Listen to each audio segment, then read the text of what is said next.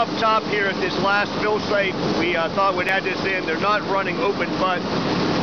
They've run it into a floating strainer, which actually is serving as a diffuser, for lack of a better term. So this 5-inch line right here, that 5 is the turbo draft. The PVC line is coming from the portable pump. And now they're filling the Bastrop tender.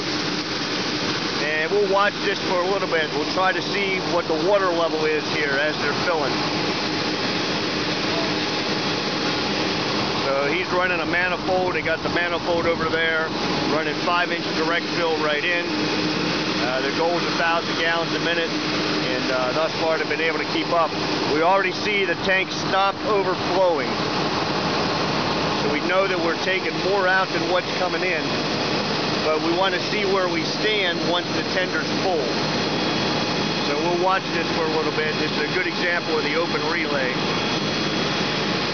Water level continues to drop. You can see that we're probably 6 inches down over here on this side. We don't know how full the tender is, but we should be able to capture, once it's full, how much we've taken out of this tank. The dump tank is a 3,000 gallon tank. So the key to making this work is trying to get a big tank here. We're probably down, coming up on 10 inches now on this end of the tank.